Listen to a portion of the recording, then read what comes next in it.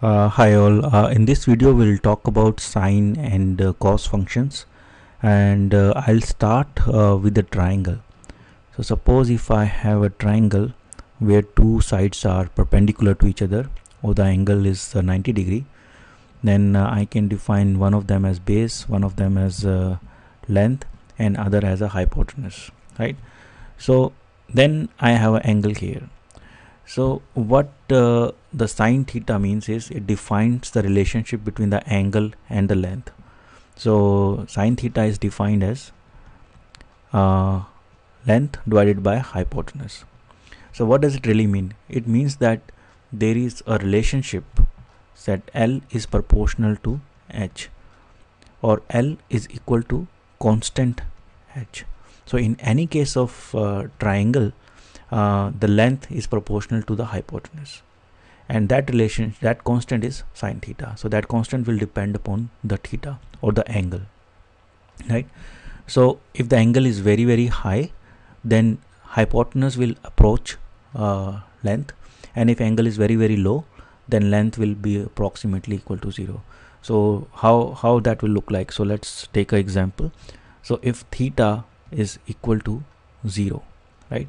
So if theta is equal to 0, then triangle will all submerge. So this is our height, hypotenuse, and this is our base, and the length is now 0, right? So if length is 0, then sine of theta, which is length divided by hypotenuse, will also be 0.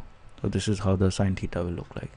However, when theta is approaching 90 degree, so in this case the triangle will now look like this. So this is our hypotenuse, this is length, and now the base is almost equal to 0.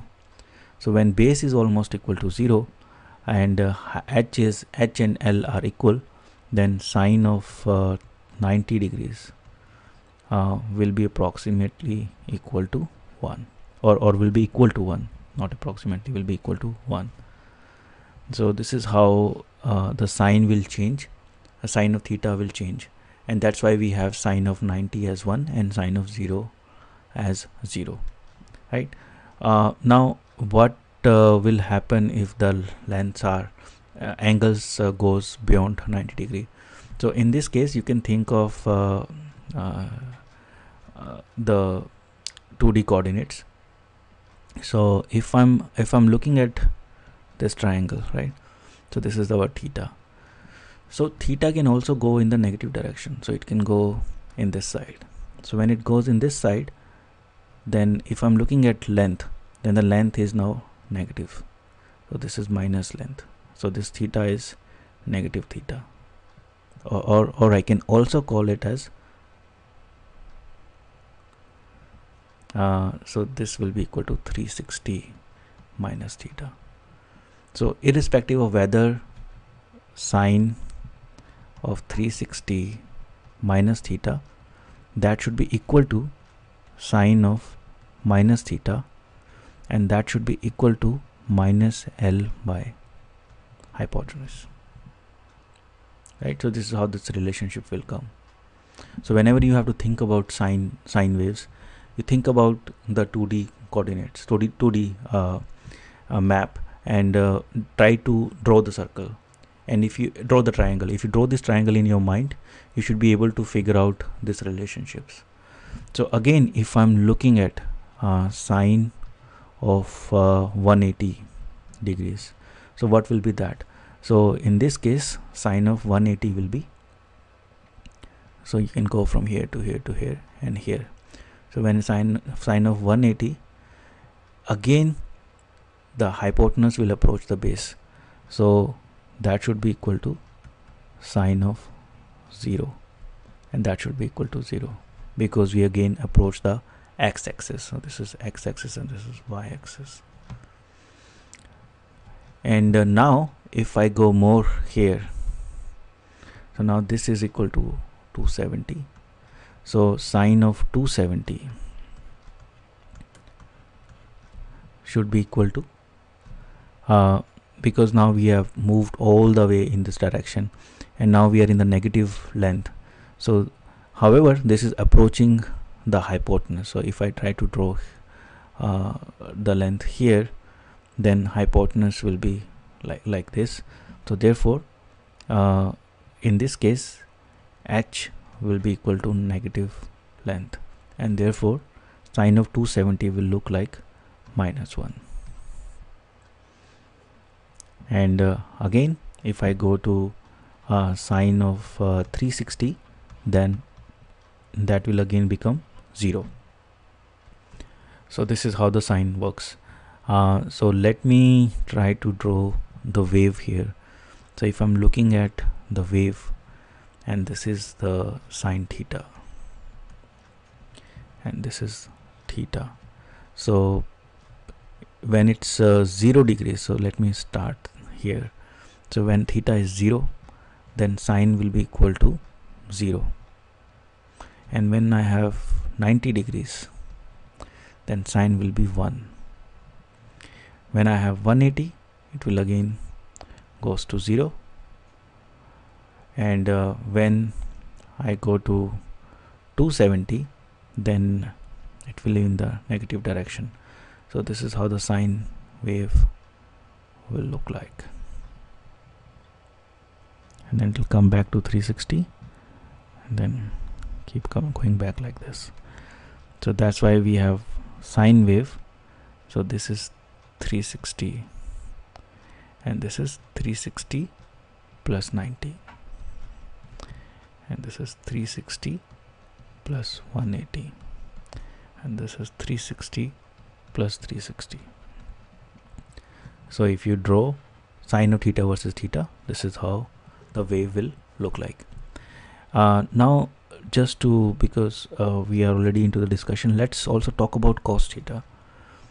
So if we have a cos theta, how cos theta is related to the sine theta. So let's have a theta here, and then this is base, and this is length, and we have hypotenuse, right? So if you look here, then cos of theta, instead of length we have base divided by hypotenuse.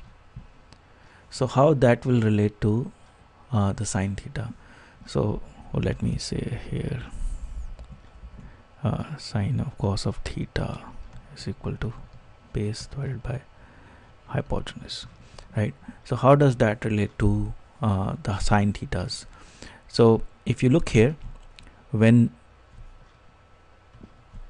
base goes to 0, then h is same as L. So in this case, theta will be equal to 90 degrees. So therefore sine of 90 is equal to 1. However, cos of 90 is equal to 0. So now you can see that when sine is at its maximum, cos is at its minimum, it's 0. Now same time, if base is same as hypotenuse, in this case length will approach 0, and when length approaches 0, then theta is also approaching 0. So in this case, sine of 0 will be equal to 0, or I should say equal to 0, and cos of 0 will be equal to 1. So again, when sine is 0, then cos is at its maximum. So if I go back to the wave here, so wherever we have a maximum for sine, we need to have 0 for cos. So 0 for cos, 0 for cos. So if I draw and when we have a 0 for sine, then we have 1 for cos, and again in this case we'll have 1 for cos, and we have 1 for cos, and here we have 1 for cos. So if you draw this cos wave, it will be little different from sine wave, right? So this is what is called phase shift. So by just changing the angle, or just moving from cos to sine, I can have a little shift in the whole wave. And now wherever the maxima was, now we have something different. So you can also call this as that sine of theta is equal to cos of 90 minus theta. So why is that? So if you look at this triangle again, if I'm looking at this theta, this is 90 minus theta. So all I need to do is I need to tilt this triangle.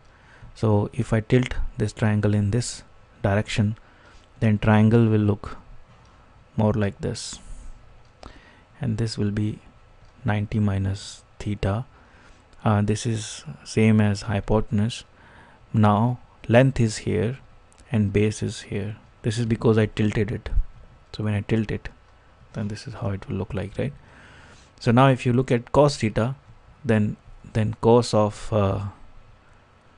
90 minus theta will be equal to length divided by base.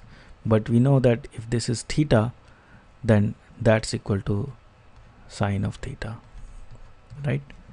So therefore cos of 90 minus theta is same as sine of theta.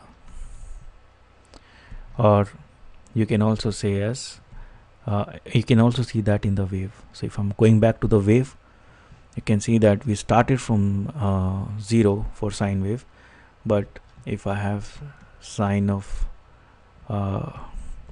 90 minus theta, then the wave will look something like that, and that's also equal to cos of theta. So this is called a 90-degree phase shift.